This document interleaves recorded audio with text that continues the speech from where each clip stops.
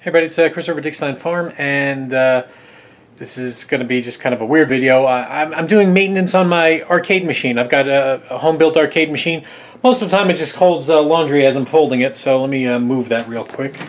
Oh, put it down. There we go. So there's the arcade machine, and it's got a old IDE hard drive, and I've been paranoid. What happens if that hard drive goes? What happens? I need a backup. So I made a backup. I had an old computer and I backed up the hard drive. Here's the hard drive, by the way.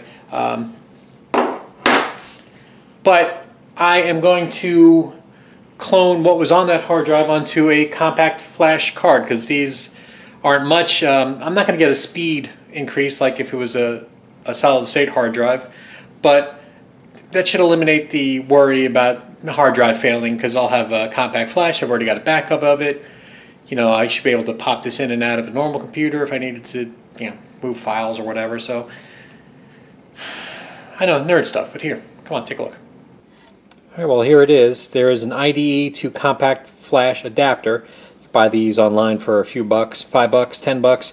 And so the reason to use the compact flash is it's actually a little more compatible with IDE, and the computer in the arcade cabinet is so old, I want to make sure that it's compatible. So that's why I'm using this instead of a SD card or an SDHD or whatever card. I'm using the older compact flash because it's supposed to be like basically pin for pin work like IDE.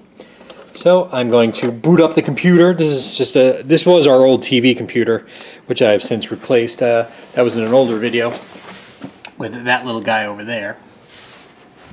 And it's funny because I'm using the TV as my monitor. It's just easier that way. So turning on the TV right now. Well, here it goes. It is starting to restore my backup to the compact flash card. It's going to take about 10 minutes. I'm going to start bringing in some horses. And when I'm done, I'll come back in and plug it in and see how I'm doing. Well, as you can tell by the change in lighting, I am back in. It is now sunset, and we are done. So I'm going to go plug it into the other unit. Probably have to hit a OK button on the BIOS screen, and we'll see if it boots up and whether this was a success. Now, again, the reason why I'm moving to this is because hard drives are going to fail over time, and that arcade computer is, I think I built it in 2010, so it's at least 8 years old, if not 2008. I may have built it 10 years ago. Actually, I'm pretty sure I built it in 2008. Matter of fact, it's using a version of Linux that I don't even really remember how to use anymore, Mandrivia, which is something else now. That's like a Red Hat variant. I've been using Ubuntu, Debian-based, since 2010. And I have an old video of me showing off the arcade machine, so you know, this is just a what does Chris do kind of videos. So this is what he does in his spare time sometimes. He nerds out and tinkers. All right, you can see it booted up like a champ, and you know, here's the unit.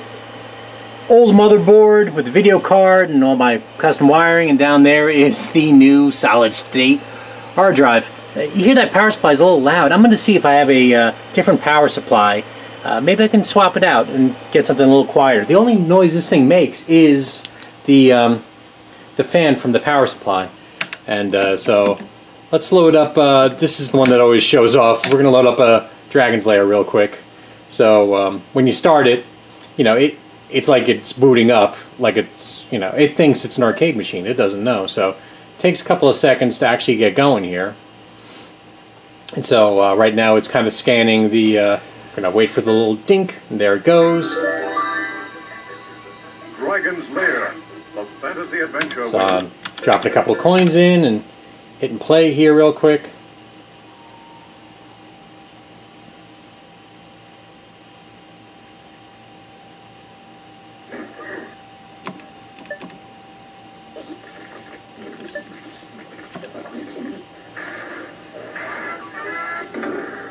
Let's go ahead and load up a different game. We'll load up Frogger real quick, okay?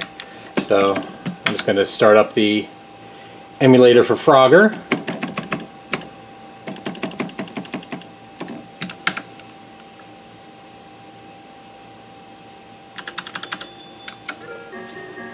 Let's go ahead and turn it up a little louder. go in the water. Dead! And the nice thing about building your own arcade machine is you can hit pause. So I can pause the video game. And that's Escape from New York. I should have closed this up, but you know what happened was I was so excited to test it and I got it working that there was like once I got it working, there was no need to go any further. Like one of the keys should have been remapped, but it's kind of difficult, so everything works, so I just kind of left it as is. Loads of fun having your own arcade machine, especially built. I mean, that was not a kit at all. That was built from scratch. The cabinet I built from scratch. The wiring I did all from scratch. You know, they're only the controllers itself that you know is a thing. It's a hacked keyboard. You know, I didn't do that, but I did wire up the controls and put the controls in, order them from an arcade supply house and wire them up. Here, I did this in the video anyway, but I'll show you the wiring real quick. So here's the massive wiring that I had to do, and here's basically a hacked speaker system, and then I've got the speakers hidden underneath the part here, so that's how I can control the volume. And we got Wreck-It Ralph, I'm gonna wreck it, and then some screenshots from Escape from New York. That's kind of hard to see, but you can see it's containment wall. Yeah, because Marissa and I escaped from New York to move down here to North Carolina, so that's what I themed the cabinet to be, Escape from New York. Anyway, thanks so much for watching. I know this really isn't appeal to many people, but it was just something that I was doing, and I'm very excited now that I'm confident that even if the whole system went down, I could replace the motherboard. I've got that spare computer that, you know, I did the backing up on. I can replace the power supply, and now I've got a good image of the entire arcade cabinet, and I can just swap out that compact flash if it ever failed. But the likelihood of that failing is low, to be honest. I mean, this thing isn't running all the time. I play it just a few times a year, as a matter of fact. Around here, you know, we just don't have time to do stuff. If we've got time to go fix something on the farm. So, anyway, everybody, thanks so much for watching. Take care.